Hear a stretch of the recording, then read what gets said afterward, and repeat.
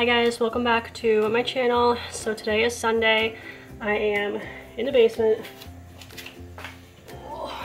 going to do some laundry. I think Greg started some laundry actually all by himself. He started doing his laundry. He just did his laundry all by himself today, so I don't know what's up with that. Normally I would do it for him.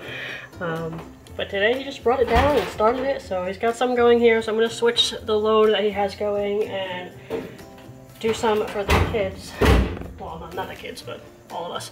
I went to Once Upon a Child yesterday, which is a used kids clothing store around here. I don't know if they're all across the country or not, but there's a few in our area.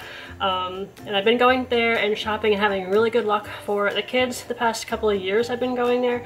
And I was really excited to go this time, of course, because every time I go, I get like such good deals on stuff, and I get like a whole bunch of stuff for like under $100. But yesterday I went and I was disappointed because, is anybody outside listening to me? I'm standing right next to a window. I was disappointed because the prices have gone up there also, and stuff used to be like, I used to get most things for like $250 or $350 each.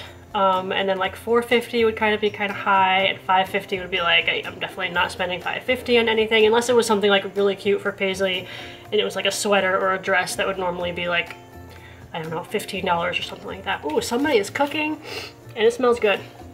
Invite me over. I used to live there.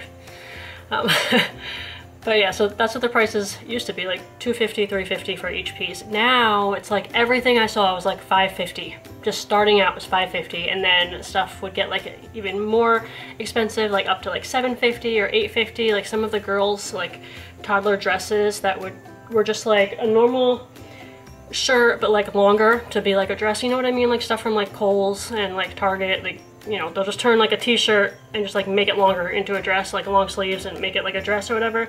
Just like a basic toddler dress would be like $8 at this place, and normally like something like that might have been like $5 like in the past years. Well, now it's all expensive, and I'm shopping there and I'm like getting so bummed out. I'm like, I can't even afford to shop at like the used kid store. Like even the used kid store is like feeling expensive. And they had stuff for like, they had like jeans and just like other stuff I saw priced for like $11. Some things I even saw for like $12. I'm like, are you out of your mind? Like, this stuff is used clothing. Not that there's anything wrong with it, but it's like, that's the, like $12 is something you'd expect to pay that like full, you'd expect to pay that for like something new, you know? So anyway, I was not able to get Paisley hardly anything. I got her a couple things, but I thought I was gonna get her like a whole fall and winter wardrobe yesterday, and I just couldn't, because I was like, I could buy her new stuff from Walmart for like $4 or $5. Like they have their Garanimals brand, which is like $4 or $5 I think, and they're asking like $5.50 for shirts at that store. So it didn't really even make sense to buy used stuff when I could get new stuff for like the same price. But like I said, I did get her a couple things. I got her a little sweater, which was $5.50. Normally I guess something like this would be more like $10, I guess. It's just 1U by Carter's, so it'd probably be about $10 for it new. I got the boys some flannels. I got this for Noah, which I thought was so cute. And I don't have the prices on any of this stuff because I cut the tags off already, but I think this was like $4.50 probably. Oh no, that wasn't for Noah, that was for Chase. This one's for Noah, another flannel. Then I got this for Chase. How much was this? I think this might have been like $6.50, which I never would have spent $6.50 really on anything. Like I said, in like my past years going, that would have been like too expensive. Like I wouldn't have bought it. But I got this zip up for Chase because he needs probably something for the fall, just like a little sweater type of thing. And yeah, that was either $6.50 or $7 maybe. The cheapest thing I got was this for Paisley, and it was $1.50. And I was like looking over it, I'm like, what is wrong with this? Like, why are they only charging $1.50? But I don't see anything wrong with it. There's no holes, the buttons aren't falling off or anything, so yeah, that was my cheapest buy. But yeah, I mean, I got the kids stuff. I definitely saved money, but it wasn't like this joyous occasion like it normally is, where I'm like going out of the store with like my bags and like got all the kids like everything they need for the fall and winter for like under 100. I did spend under 100 still, but I still need to get them more stuff. Like I wasn't able to get everything, so bummer, man. Everything's expensive.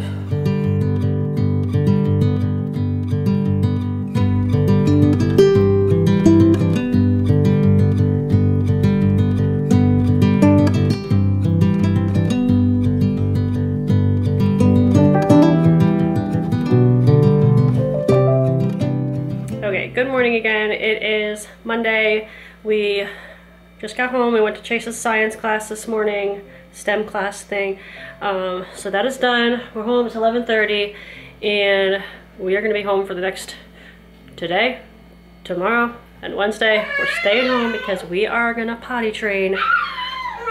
I was going to do it. Are you okay in there? Are you okay in there? I was gonna do it last week, but I ended up picking up a new toy off of Marketplace for them, like this dollhouse, and I was gonna do it that day after we picked it up, but she was so into playing with it, and I just thought that wouldn't be a good idea because she wouldn't want to like take breaks to go to the bathroom all the time, so I didn't do it then, and then I didn't really have another 3 days where we could stay home and do it, so I just pushed it off another week. So we're gonna try today. We gotta do it because we're actually almost out of diapers, and Greg's going to Costco tonight and I told him not to get more diapers. So we have a few diapers left, maybe like 5 or so, and I have a package of pull-ups that I plan on using for nap time and bedtime, just until I'm sure that she's good while she's sleeping. But yeah, that's gonna be our life for the next couple of days. We're gonna be going to the potty every 15 minutes. I got a package of M&Ms to use for, you know, treats. 1 for pee, 2 for poop. And that's how I've always done it. We just go straight into diapers or straight into underwear. And yeah, I'm pretty sure she's ready. She's given me signs she's ready. So, yeah, that's my plan for today. And maybe if I can, I have some new bedding that I want to put on my bed and some new pillows that I bought, so I might try to do that. But yeah, we're gonna do some lunch and I'll talk to you guys in a little bit. Okay, I just put Paisley in for a nap. Things are going. At first she was not very happy about, you know, wearing underwear, but like she was crying about it, and I've never had, I don't think any of my kids have cried like when we started potty training. I don't remember that anyway. But she's, I don't know, we're just gonna keep going. We're gonna see how it goes. Today might be rough, but hopefully tomorrow and the next day will be a little bit better. But I am about to go on my computer and do a little research. Right now, Greg and I are kind of leaning more towards Virginia, I think, as far as what state we want to go to. I do like the idea of Tennessee. Like, it just sounds cool to be like, oh, we're moving to Tennessee. And like, we liked Tennessee. Like, the area that we were in was very pretty, and the mountains and everything. But the thing with Tennessee is it is so far from here, where we are in New Jersey. It would be like 12 to 13 hours to drive here if we were going to visit, or for someone to come visit us. It's long, and I don't think we would really want to do that. I mean, I don't really want to do that drive ever again. Not that it was bad. The kids were like really good. It was just long. It was just driving forever. And I just feel like having that far of a drive would like kind of make me not want to come back and visit that much, just because of that. And I feel like I wanted to take a plane all the time and like fly, and that's expensive. So anyway, that's kind of why we're leaning more towards Virginia. And also Greg has some family in Virginia. We have some family in Virginia, so we wouldn't be, depending on where we went, you know, we wouldn't be completely alone. There's like family out there that we don't see very often because of, you know, they live in Virginia. So that's a plus to go to a state where we do have some family there. But anyway, and it's like a 5-ish hour trip, so it's not that long. I feel like it's doable. That's why I'm looking into Virginia a little bit more, and I'm about to go and see like what the different areas of Virginia are called. I'm gonna try to maybe see if I can join a homeschooling like Facebook group for Virginia, and I see one, Central Virginia homeschoolers. Oh, then I saw Fairfax and Loudoun County, Virginia homeschoolers, and that has 1.9 thousand members. So I was like, oh, that's kind of a lot.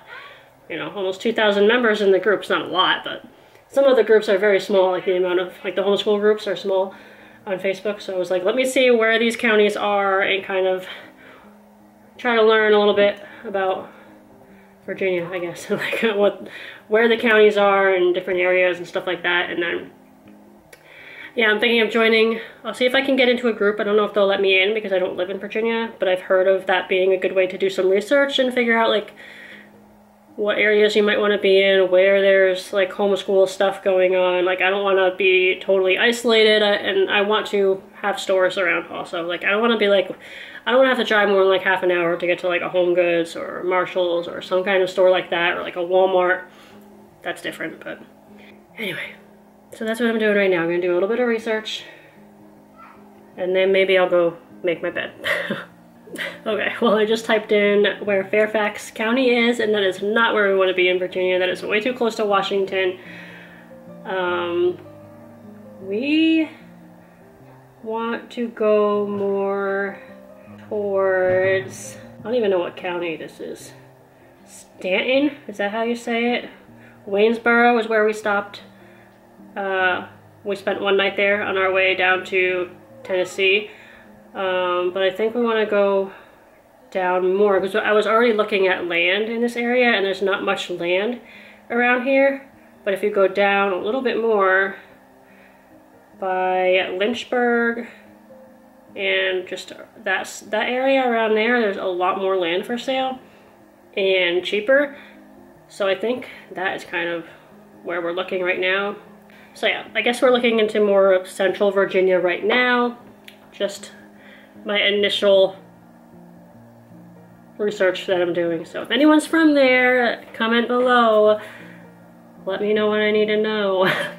Greg really wants to buy land and build a modular home. I feel like that is overwhelming and scary, and I told him that I felt that way, and he's like, that's all right, I'll take care of it. And I'm like, okay. You do that.